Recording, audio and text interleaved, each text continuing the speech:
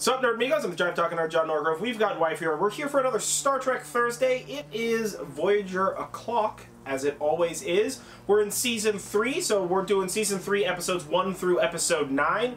We're going to get to those real quickly. If you're new here, don't forget to like this video below, comment, share, subscribe, do all that kind of stuff. Ring the bell. We've got a podcast. You should listen to it. It's awesome and educational. You should patronize us on Patreon or whatever the action word for that is. Anywho, let's get into the Star Trek, shall we? So, Season 3, Episode 1, Basics, Part 2. So, the Voyager crew has been stranded on a planet that has, like, vague natives, whatever, vague natives are on the planet, and there's, like, tunnels with sandworms. None of what's happening on the planet actually matters. It's, like, the least important part of the story, and it has that horrible CGI trimmer thing. Oh, This is basically just, like, what if there was natives and they were a threat, but then also what if there was a trimmer and that was a threat? And then there's also a volcano. Every scene that you see the volcano, they're too close, they'd all be dead. That's not how volcanoes work. 1, poison gas. 2, very hot. Way hotter. Chakotay jumps over lava to save a woman in rags to jump back over. Chakotay would have just burst into flames as his eyeballs exploded in his fucking head and melted out. Doesn't make damn lick of sense. But I guess drama or whatever. So the real plot of the story is the Doctor is a hologram and a psychopath survived the blast. But, you know, because of Tuvok, he's like changed his ways. And so they're trying to save the ship.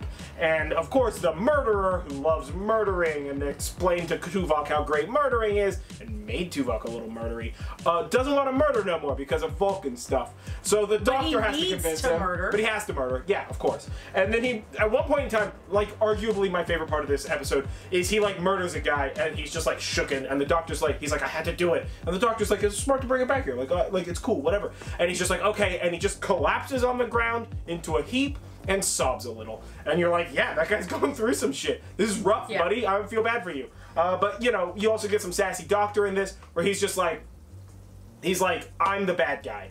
And Seska's like, no, you're not. And he's like, you're right, I lied. There's 100 of us on the ship. And she's like, that's also not true. And he's like, all right, maybe there's just one of us then.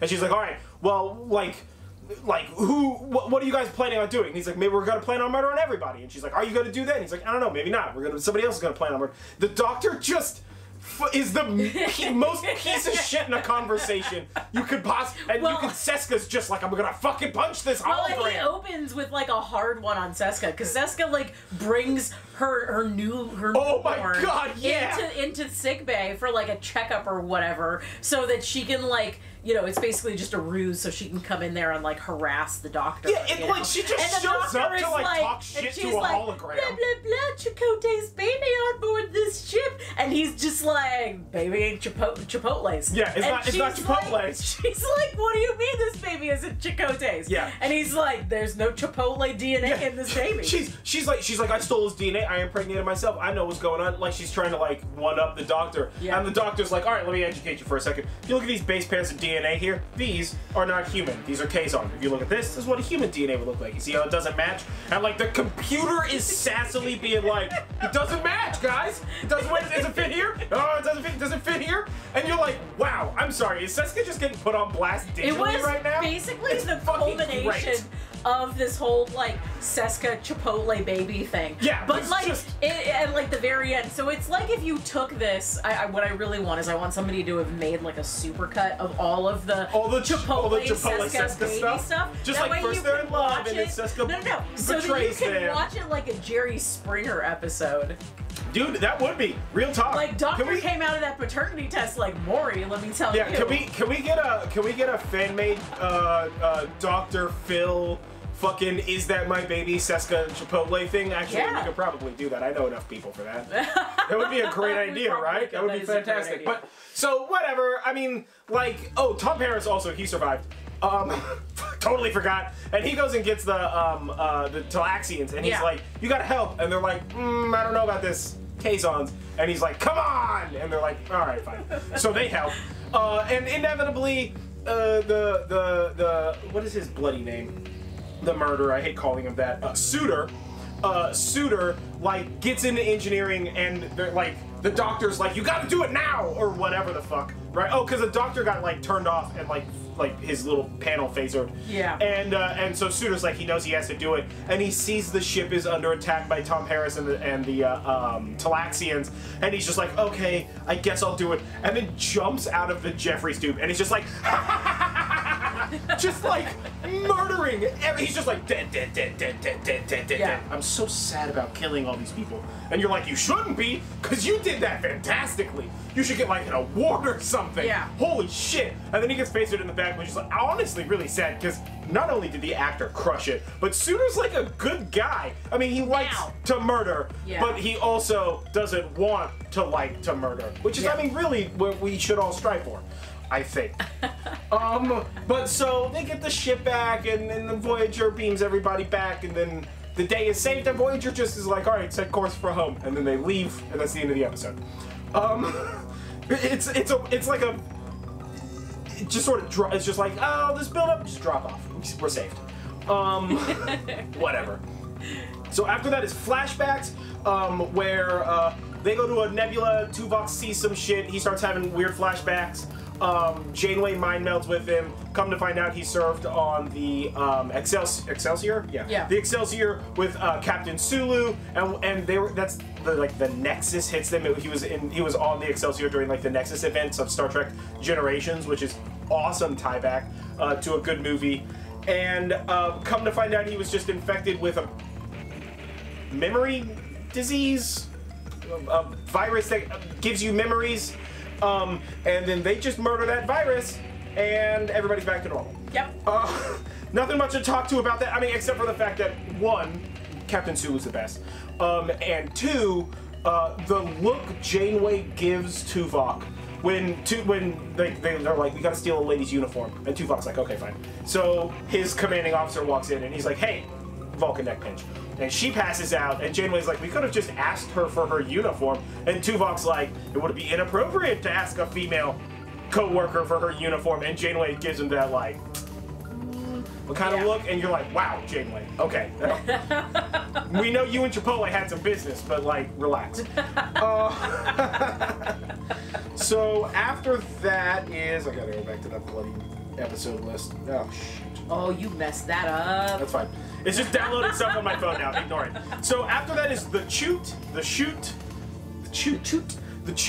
and Tom Paris and Harry Kim are arrested for a crime they didn't commit. They're put in like a vague torture prison. Yep. They don't just stab all of the people that are trying to fuck with them, which results in a bunch of unnecessary drama. Yep. And then Neelix pilots his ship and docks with the fucking prison for them to escape. Yep. We get the greatest Neelix line of all time when the, like, police roll up on the prison that his fucking van is backed up to. And they're like, what the fuck's going on over here? And he's just like, I thought this was a Starbucks. I was just picking up groceries. I don't know what's going on right now. This isn't where I parked my car. And they're like, yeah, fuck off. And he's like, give me 1 second. Now I'm gonna fuck off. And then he fucks off. And he saves the day, which is great. But you just get Neelix, like, vamping for a fucking minute and a half. It's the and best. It's so good. I love it. Stop trying to play. Is the best. Yeah, Neelix crushes it in that. So after that is episode 4, The Swarm, where the A plot is that they have to cross a region of space with a species of swarm ship aliens that hurt you with it's like they shoot you with a phaser, but instead of knocking you out or vaporizing you or killing you, it just like hurts you real bad. Not like, oh, it's like real bad, but like real bad. But like the doctor can still fix it, so it's not that big of a deal.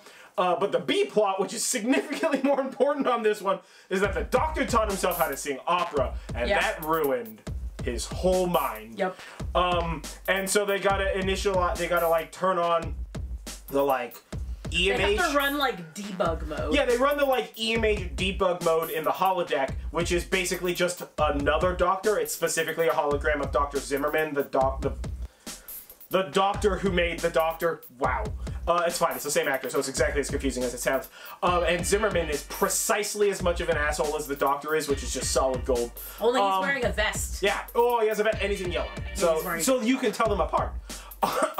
So it's mostly an episode where you're really enjoying the Doctor act sassy to himself. Yeah, well, act sassy to the Void, and then they edit in another Doctor. So it makes it even better when you think that anytime he's being sassy to himself, he's really just being sassy to the Void, and then responding to it crazily. I find it a better way to interpret that episode. But, yeah, whatever. They fix the Doctor and everything's fine there. He, like, vaguely has memory problems now, but that only comes up when the show needs it to come up. Yeah. After that is False Prophets, episode 5, where, they find a planet, and they're like, oh man, this planet's got stuff, like, we should, this is like a poor, just, I don't know, whatever, no technology planet. Is it Bronze Age? Yeah, like Bronze Age planet, like, but they, like, detect some electricity stuff. Pretty sure that was post Bronze Age. Yeah, it felt like Middle Ages. Yeah. If not even a little bit more advanced than that. Like maybe even maybe just like 1800s. Yeah. Like or 1700s. So whatever. Who cares? They detected some like energy stuff, so they go down there and come to find out there are two Ferengi down there because of silly wormhole shenanigans, pretending to be gods because they have a replicator, and teaching this whole planet the love of being a piece of shit business person, which is a little too close to home. Yeah. But for the current timeline. So everybody on this planet's kind of vaguely a piece of shit business person, and these two Ferengi are vaguely piece of shit business people, and then Neelix pretends to be like the representative of... He pretends to be the Metatron, basically. Yeah, basically. The Metatron. And that works for like approximately 4 minutes. But he doesn't break character, not even once, until he does, and then he goes right back into character as though it wasn't broken, which makes no sense. Definitely enjoyed that. But whatever, there's a lot of back and forth, good Janeway moments, great Neelix moments, and then the Ferengi either theoretically get home or die at the end. It's not clear. It's a really fantastic episode. And to be completely honest with you, it doesn't matter. Fuck those particular Ferengi. Yeah. But it is a fantastic episode. Hashtag what with that underboob, because the like god concubines that the Ferengi have are like. They're like a bunch of hot chicks. They're just like a bunch of like hot chicks. One chick was like hired for the level of underboob. Yeah. Like her shirt goes to here. Yeah, it's like not even. They bought her a bra that's like 12 sizes too small. No, she's not even wearing a bra. Yeah. Mad TOS vibes on this episode. It really was a very TOS episode. It was a lot of fun. I really like False Prophets. Episode 6 is Remember, where they pick up some moss hair people, and they have the ability to share memories. And at first it's fun. And then Torres starts hallucinating about how this race basically genocided a bunch of hippies. Specifically, like, people who didn't want to use technology hippies. And she's like, everybody's got to remember! And the race is like, no, we don't. And then at the end, she's like, maybe we should remember. And, like, one of them is like, I'll check it out. And then that's how that episode ends. So either that race just learned some dark history shit, or everybody ignored it, and it doesn't matter. Also, I feel like a little too close to comfort. A little bit, yeah. It was a very manipulative, very governmentally manipulative episode. Yeah. Also, we get to see Janeway in a leisure outfit, so she's basically just a member of Boyz II Men now. Yeah. And I'm pretty okay with that. Backup singer for Boyz II Men. Yeah, secret 12th member of Boyz II Men. Yeah. It's that 90s white pantsuit life. Yeah, right? Okay, so after that is episode 7, Sacred Ground, where they like visit a planet and they're like fun, but they got like some priest stuff and they're visiting that, and like the tour guide doesn't pay attention to Kes, and so Kes is like, what's this? And touches a thing that melts her brain. And so they're like, hey, she's gonna die. Sorry about that, I guess. And obviously the whole crew is like, oh, you can't like get us some help, and the guy's like, no, I mean, I can't really.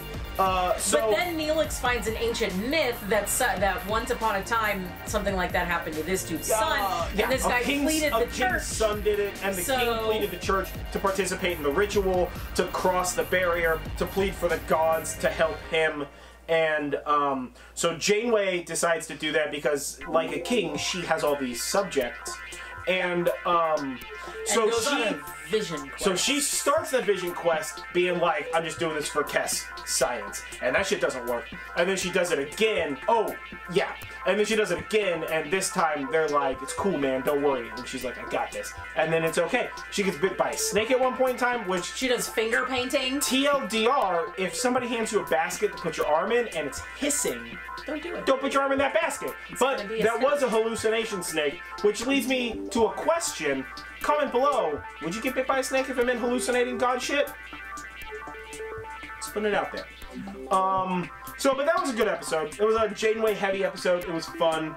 Depends. Yeah, it depends on the hallucination, I guess, right? On the hallucination. And then episodes 8 and 9 are Futures End Part 1 and 2. So Futures End Part 1 is basically a time ship comes out of a time rift, and he's like, you guys ruined shit, and starts shooting at Voyager. And Voyager is like, what the fuck? And so they start shooting at him, chase him into a time hole, and they arrive in 1996, the distant past.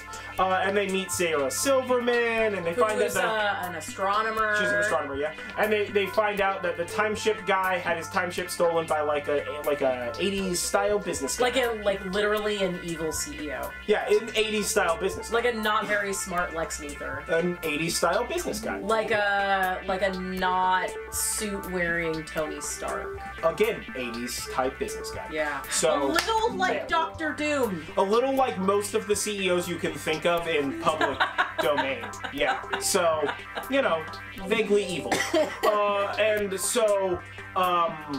And then Voyager is all damaged up and stuff, so they don't have like a bunch of stuff. So they go down there, they meet up with what's her name, the astronomer. They try to get some stuff. End of the episode, Braxton or whatever the heck the 80s CEO's bad guy name is.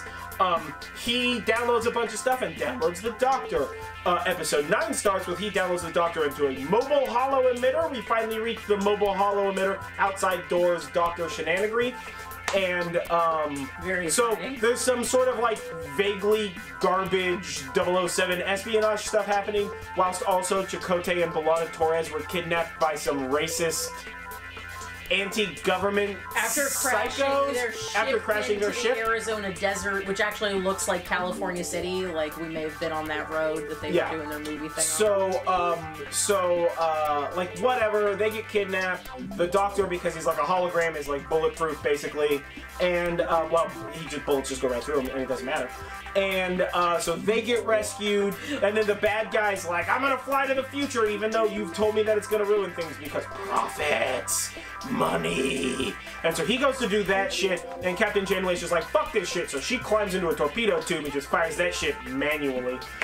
Gets all burned up on the face and whatnot, fucking murders that guy 100%. And then like the time guy who originally showed up to murder them shows up and it's just like, hello! And they're like, oh hey, we know you. And he's like, nah, it was a different timeline. That's not how that works. I'm here to bring you back. And she's like, maybe you bring us back to Earth? And he's like, nah, that's not how this happens. We bring you back to the Delta Quadrant. And she was like, okay. Sad faces, they go home. Everything's resolved, except for now the Doctor has a mobile hollow emitter. Yep. And we get to see what shenanigans happen next. Yeah. Which brings us to an end of our journey with Voyager. You missed the best part of that episode. Tom Paris smashing? Oh, Tom Paris does get to make out with Sarah Silverman. Yeah, good for you, Tom Paris. Good, yeah, good for you. Yeah. No, the best part of that whole episode is when the Doctor comes to save Chakotay and B'Elanna, and he unties B'Elanna. So B'Elanna Torres and Chakotay are tied up. So he comes over. Hold on. They're tied up, hands behind their back tied up, and then their ankles like tied up. With rope. With rope. So he unties B'Elanna's legs, right? And then she does this, like, okay, get my hands next. And he walks around Chipotle and unties Chipotle's hands, and you see her do this. Okay. Which is like, so we start with having one person's hands untied and the other one's legs untied. It's like some sort of messed up fable. But that was definitely the best part of that episode. That was a pretty good part. Good episode. Yeah. But honestly, both parts were really good. I do love time travel shenanigans. Yeah. And then we had a whole conversation about when all this time is coming. So, just as an FYI, Voyager is from the 24th century. They're a time-traveling friend who tried to murder them and then tried to save them. That's from the 29th century. Discovery, jumping some time into the future, is from the 32nd century. And the Enterprise J is from the 26th century. I looked that up also because we were talking about starships. And time. And time shenanigans. But... what's your best bit? We'll do quick best bits. That's your best bit? My best bit. Okay, yeah. It was hilarious. Yeah, that is because it's the kind bit. of thing that's just like unscripted. Yeah, yeah. So yeah. like it made like I feel like the script direction on that was the Doctor goes and unties B'Elanna and Chakotay, and the take that they did that they kept was this one, and that was just natural reactions and everything that happened there. Totally.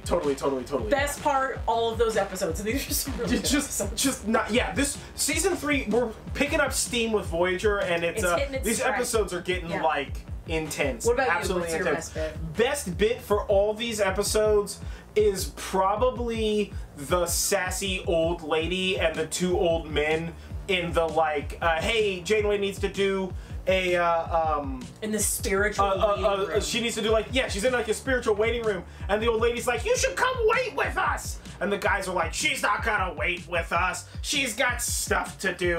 And she's like, what is this, a door? What is this, locked or something? And he's like, look at her all sciencey and stuff. It's basically like a 5 minutes of like 3 old stand-up comedians just riffing on a lady trying to act.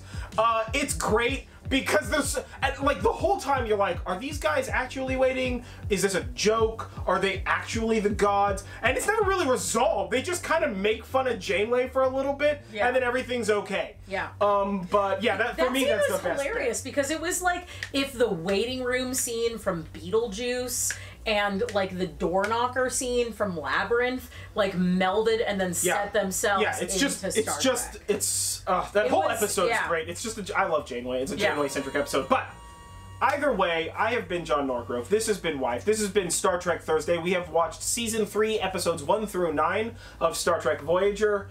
And, it was really good. Don't forget to like this video, comment below, share, subscribe. Ring the bell. Do that. Listen to our podcast. Follow us on Patreon. Do all the stuff. Do all of the things. Watch more Star Trek. We have a ton of Star Trek stuff. Watch more of it. And we'll catch you guys on the flip side. Yeah? Yeah. Yeah.